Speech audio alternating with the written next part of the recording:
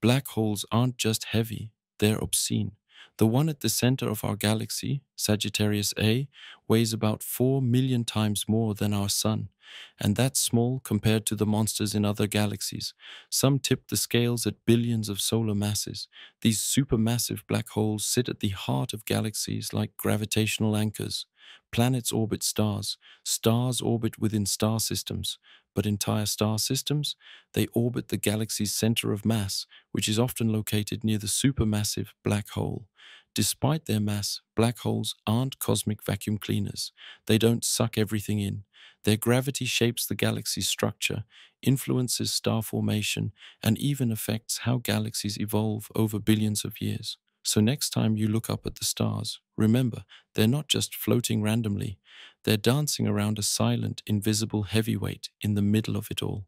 Share this with someone who thinks black holes are irrelevant.